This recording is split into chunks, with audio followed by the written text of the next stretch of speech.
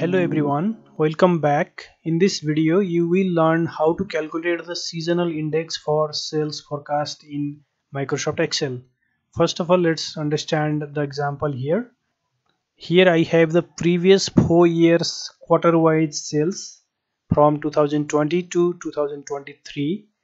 Based on these previous sales, we need to calculate the seasonal index to forecast the sales in year 2024. The total number or total sales planned for 2024 is 8500,000.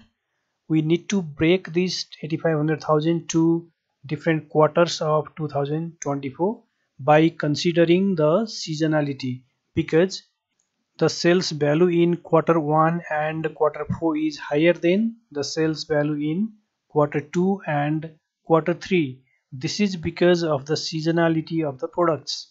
So to break down this total forecast to different quarters, we need to calculate the seasonal index. So here let's calculate seasonal index by using this formula. Press equal to, then type the average function, bracket open, then select the quarter 1 sales values, close bracket, type the division symbol, then again type average function, open bracket. Now select all the numbers, then lock this range by pressing F4 key in the keyboard, because when we copy this formula for other quarters, this range should remain constant. Now close the bracket, then press enter. This gives the seasonal index for quarter 1, which is 1.15. Click on this cell, then drag the formula for other quarters, and here you see the seasonal index is calculated. The quarter 1 and quarter 4 has the higher index than quarter 2 and quarter 3.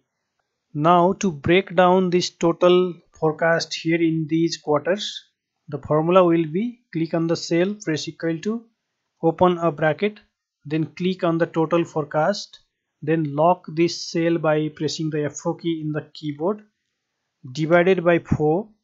This divided by 4 is because we have 4 quarter here, close bracket. Now multiplied with the seasonal index. So here click on the seasonal index of Q1, then press enter. Now this is the sales forecast for quarter 1. Now click on the cell, then drag this formula for other quarters, and here you get the breakdown of this total sales for different quarters by considering the seasonality.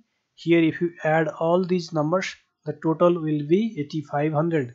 So this is all about the process of calculating the seasonal index for sales forecast in Excel. Thank you very much for watching this video. We will again meet on next video tutorial.